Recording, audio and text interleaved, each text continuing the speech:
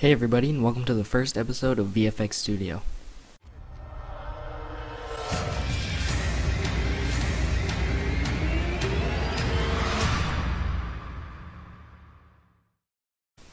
So the basis of VFX Studio is I'll show you guys a technique or effect and then explain how to do it. For the most part, we'll be using FXHome's HitFilm. I'm using the demo for the ultimate version, and it includes every feature and every effect and all that, but it's limited to 30-second exports to YouTube and in standard definition. The demos for both the standard and the ultimate version can be found at these links here, and for about 2 more weeks, HitFilm Ultimate will be at a reduced price of $319. FXHome also offers HitFilm Studio, containing HitFilm Ultimate, a green screen, hours of in-depth tutorials, and Action Essentials too.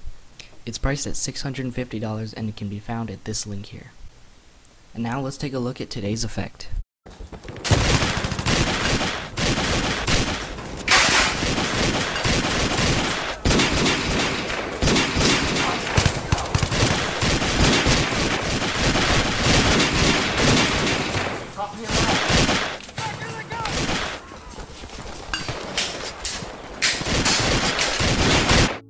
Alright, so I used 2 programs to do this effect. First was HitFilm to do all the masking and timing, and also did the clip toss in that.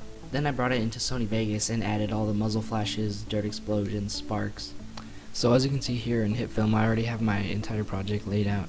All this stuff has been placed appropriately and in the right timing situations. This footage was shot in an entire sequence spanning 8 minutes. And all I did was run around and play all my parts without moving the camera. So here you can see that I have my 3 videos. First is me standing next to the car, second is me standing in the doorway, and then third is on the treadmill. Now you can see here, if I turn on everything you won't be able to see it because none of the masks have been activated. These 3 buttons here represent different mask shapes. You can either choose a square, a circle, or a freehand mask.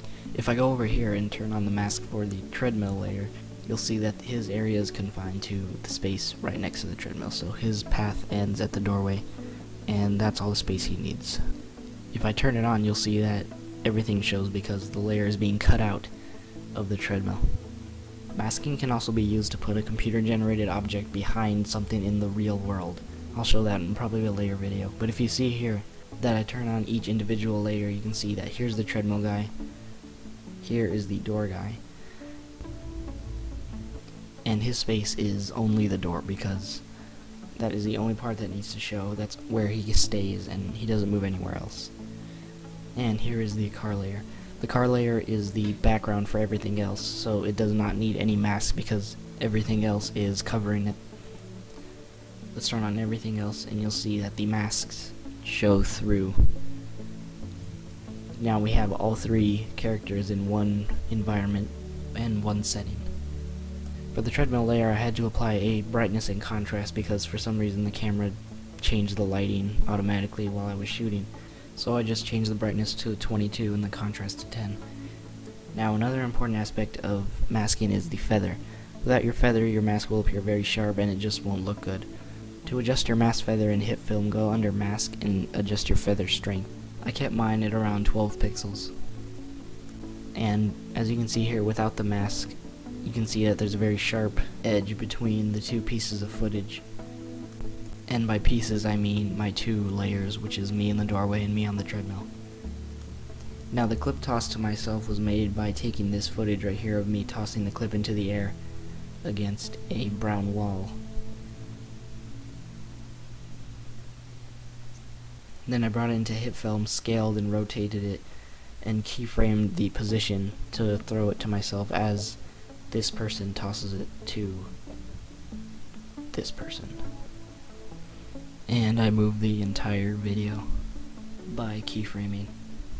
Keyframing can be activated by pressing the circle next to whatever trait it is, whether it's position, rotation, color, or whatever. Press the circle and it'll become green and then you're able to keyframe it.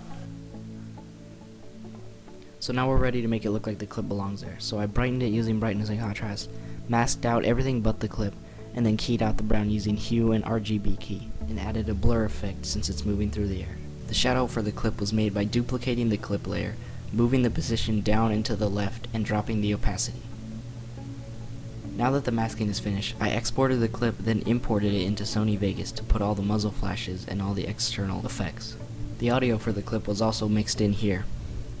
Now all that's left is to add some color correction and the black bars on the top and bottom, and you're done. Coming this Thanksgiving is the HitFilm 1.1 update, which includes 2D motion tracking.